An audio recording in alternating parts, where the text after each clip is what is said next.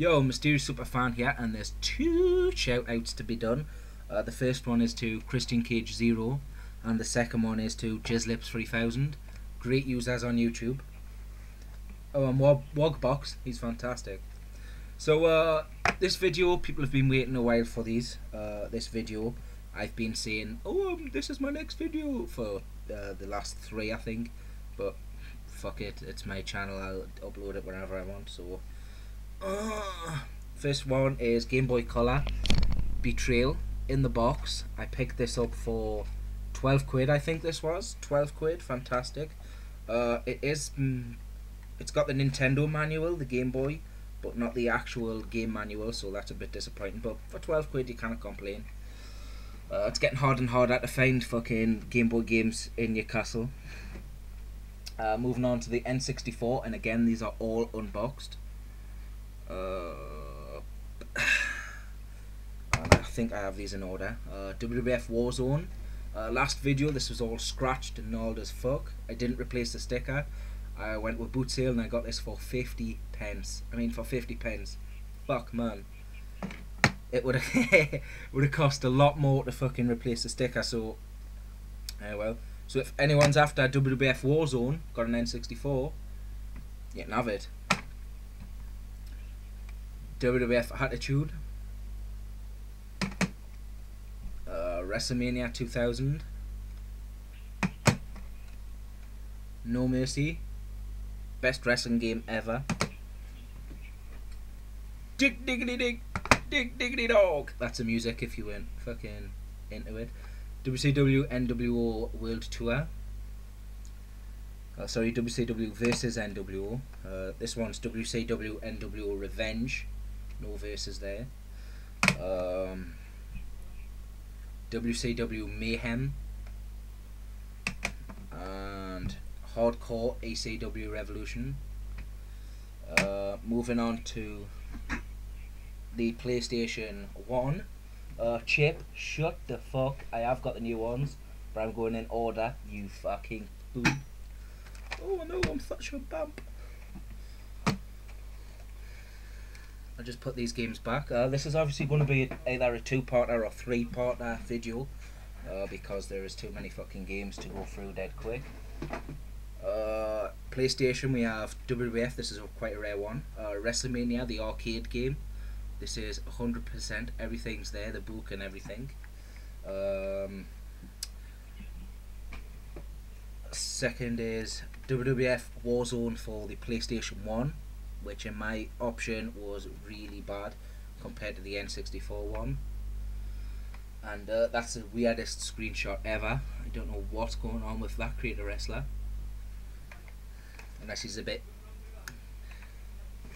Thirdly, WWF SmackDown for the PlayStation 1.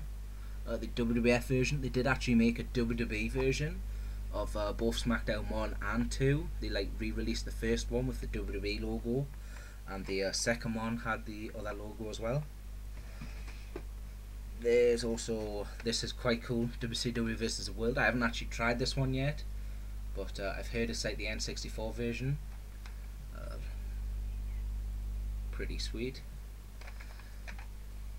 Moving on, we have WCW Backstage Assault, 2 quid charity shop. Pretty messed up. Chip, if you want, just go for it.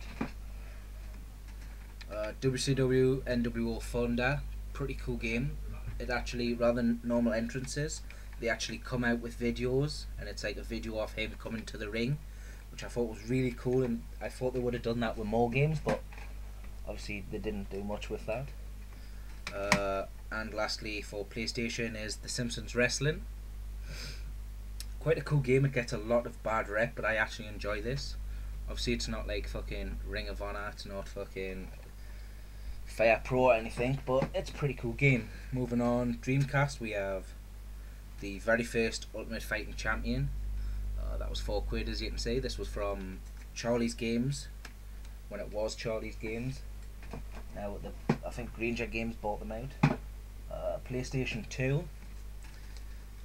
Firstly, Crush Hour. Obviously not in order of date, but I like to put Crush Hour in the front so it's over with and done. WWF SmackDown just bring it for the PlayStation 2. Again, they have the WWE version, so I really want that. WWE SmackDown just bring it Platinum version with our PAL sort of silver random thing. Apparently they don't get that in America. They have like a red box or something. This is a PSM, PlayStation Magazine demo with SmackDown Shut Your Mouth on. Moving on. I have to stretch a bit, but would have been easier to get all these games out first, but what the hell? What the hell?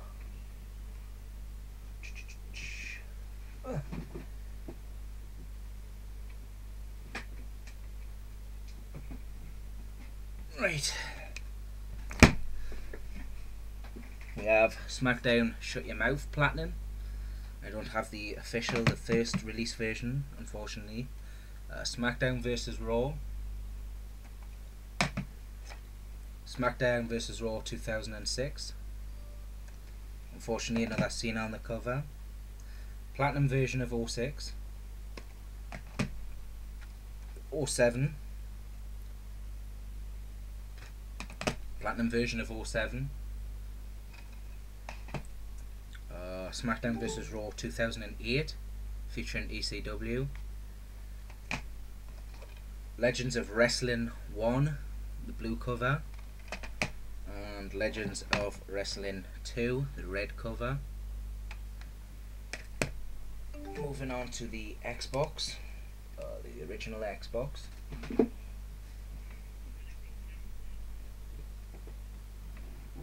Yeah, Chip, I think he's left. I don't know. We have Raw, Raw 2 with Goldberg on the front. Pretty much a big WCW cover, really, because Triple H did actually start in WCW. Excuse me, I've just got an MSN message.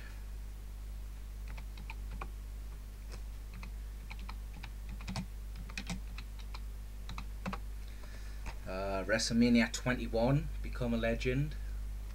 This was really good, but let down on the Creator Wrestler. Yes, I say a lot. My mum keeps saying I should stop it. Backyard Wrestling, Don't Try This at Home. M-Dog 20 on the cover there, bigging it up. Backyard Wrestling 2 with a very fetching cover. Hey hey.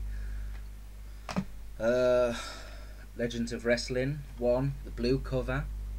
I know they brought a green cover out, but the blue cover was more rare. So if you have the other cover and you want to get rid, just give me a bell, give me a message, and I'll kind of reply. Legends of Wrestling 2, the green cover for Xbox. Showdown Legends of Wrestling, unfortunately the only version I have of this.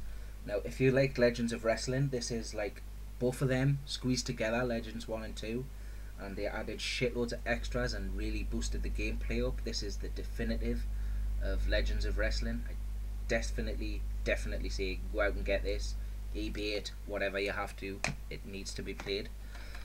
UFC Tap Out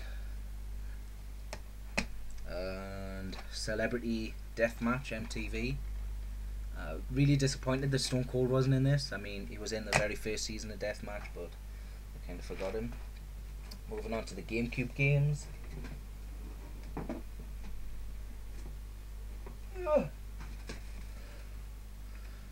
We have... Actually, I'm going to stop this here and do a second video in a sec. Stay tuned for part 2.